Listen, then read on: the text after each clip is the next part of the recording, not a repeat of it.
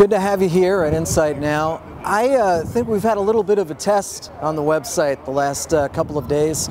We had a question asked about the Ground Zero Mosque. You know the story about the political fallout of having that, really what it is an Islamic cultural center, but having that sited a few blocks away from the World Trade Center site.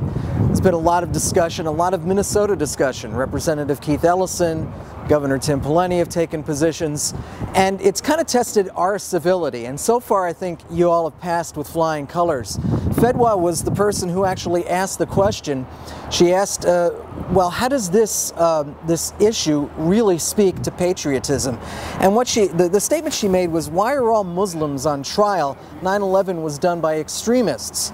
Rogers says, Governor Pawlenty, who criticized the site of the mosque, was not concerned about constitutional law or religious freedom. He was concerned about the healing process that might be circumvented. Brian questioned the motives of the people building the mosque or the cultural center. He wondered, is it political? Is it cheap land? They have a right to build there, but they should have known the fallout that would come from it. Don said the only motivation was to condemn fanaticism.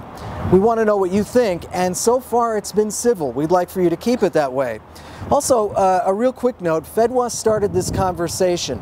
We had Sue posing a question about same-sex marriage. We had Jeff posing a question about corporations and political donations. Point is, you can start a conversation. Click the button that says start a conversation. If you have any problem, click on my name and then ask for the permission to do so. Hope to have you join us with a question of your own.